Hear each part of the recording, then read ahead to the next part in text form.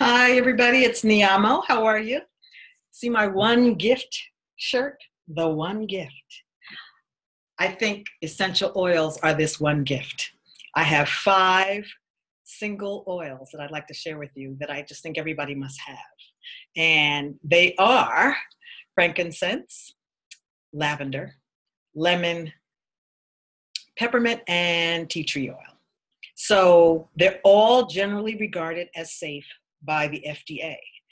And that means you can ingest them and use them in a variety of ways, not just topically on your skin, but also put them in a capsule if need be, and under your feet, diffuse them in the air.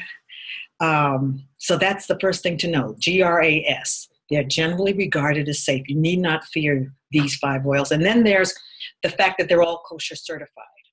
The ones that I use are kosher certified, and you have to use pure oils. You don't have to use the ones I use, but you really need to look into where your oils come from, okay? So the first one is frankincense, and what I love to do with that is I like to put it around my eye. I also ingest it at night. So you just take a drop of it, and I like to circle around my eyes. And I don't need glasses anymore. I wonder why. Oh, that's wonderful. And you stay connected to the creator of heavens and earth when you do that. I love frankincense for that. Wonderful at night, wonderful for meditating, just cool you out type of wonderful frankincense, okay? Then there's lavender. Very popular oil, as you know. So the lavender, I just put a dash in my palm, and I rub it to activate it. 1, 2, 3.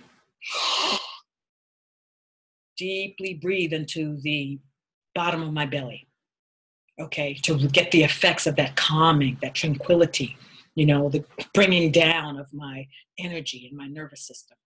I take any excess, I put it around my neck. I have a tendency to feel like all of a sudden I'm like this. I've done a lot of things around. I've done writing, I've done housework. And next thing you know, I feel my shoulders are like this. So I use the lavender oil to get rid of that, okay? Then we have lemon. And what I do with lemon is I just drop some in my water and I drink it, especially every morning. It's very cleansing. Sometimes I'll use it with regular lemon, squeeze half of a regular lemon,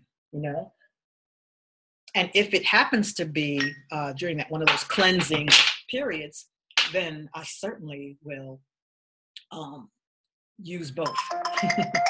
That's my timer. I went over 3 minutes. I've been striving to do under 2 minutes, but it looks like, okay, we keep going.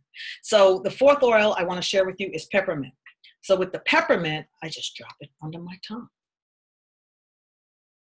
1 drop.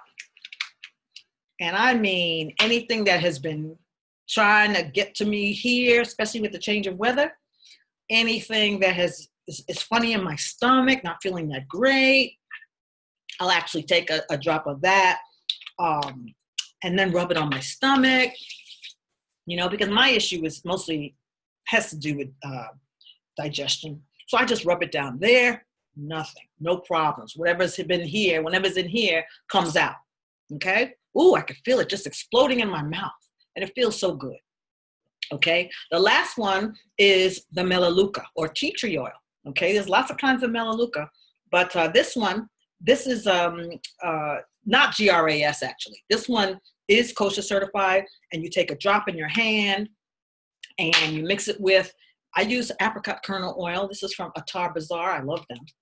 And you mix it together, and then I add all kinds of oils to this, but tea tree is very healing and cleansing to the skin, okay? Because we built up a lot of stuff on our skin, and we need to stop. We got to cleanse that stuff off.